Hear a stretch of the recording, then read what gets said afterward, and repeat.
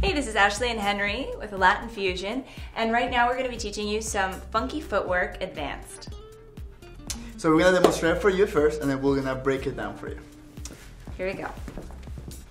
And 1, 2, 3, and 4, 5, 6, 7, and 8. Okay, so let's break that down. You're crossing over with the right foot in front. Tap, tap, side. You're going to go behind. 1, side, 3. Then we're going to step together, tap together, and open. And we're going to go back, same feeling. 1, 2, 3. Okay? So now what's really happening, we're just stepping front and side, back, side, front, together and open, back, side, front. Now you want to make it funky, you don't want to just make it steps. So we're going to lean into it. We're going to lean back and forward. Stay down and lean in with the hips, down and front. Okay? So let's go from the top. Put it together a little bit faster before we go with music. Okay? Here we go. And front, side, back, side, front, and front.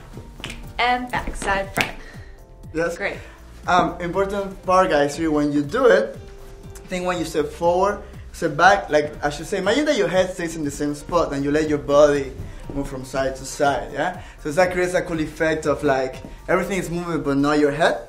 So picture that, picture facing something and you stay there and let your hips and your legs go. Okay? And you want to think we're making Latin fusion. So you don't want it to feel like hip hop, you don't want it to feel just like house. You're rocking with it, so you want to make sure that you're really using those hips. Bah, bah. Okay? Let's try it with the music.